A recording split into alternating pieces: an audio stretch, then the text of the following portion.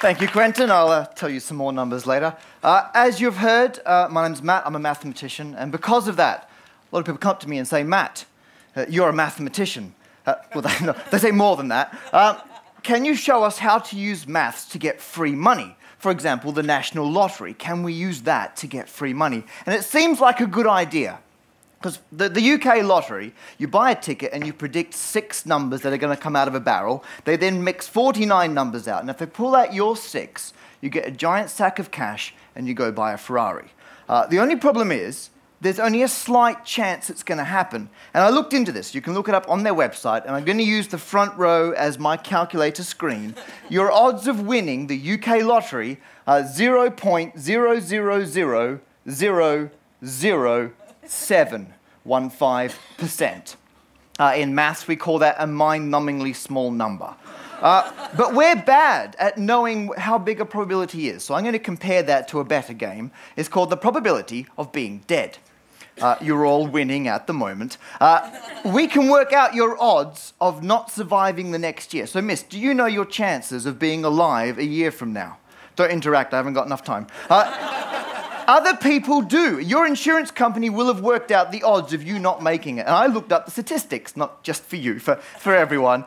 There are currently, if you're 15 to 29, there are 10,285,900 of you in the UK. Sorry to make you feel less special. And in the same year, I got the data, 4,445 people met their end one way or the other. So if we divide that by the bigger number, your odds of dying in 12 months are 0.0432%, a dramatically bigger number than your odds of winning the lottery. In fact, if we divide your odds of dying in a year by 365.252, the exact number of days in the year, your odds of dying in 24 hours are 0.000118%, still bigger than your chance of winning the lottery.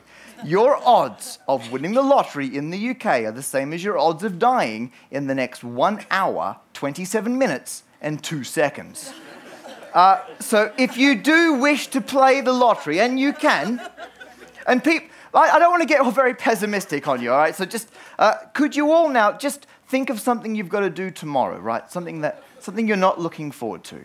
And now I want you all to relax. There's a 0.000118% chance you're not even going to have to deal with it.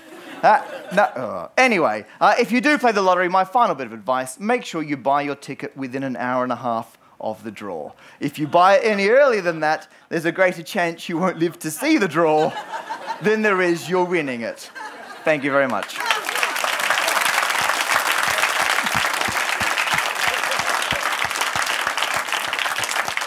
Matt, that was beautiful. Can you just do a quick calculation for me, just an easy one? What are the chances of you winning tonight?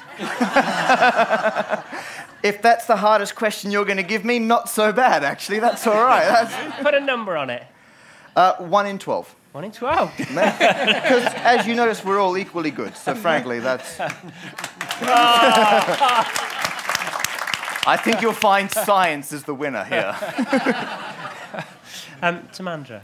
Well, you see, I have to declare an interest here because having spotted Matt at the UK final last year, we're now doing a show together at the Edinburgh Fringe this year. So I'm possibly a little biased here. But I would have to point out, in terms of your odds, Matt, that the UK finalist has never ever won the international final. I don't know if that affects your calculation in any way at all. I consider myself It's not a question. I don't even get to answer that one. It is. I know there was no question mark, but there was a ... Go on then. I was going to say I consider myself the 12th person representing England tonight, and I've probably got comparable odds of winning the grand final as such. Well, on that cheery note. Wow, football audience, are we? Quentin Cooper. Thank you very much.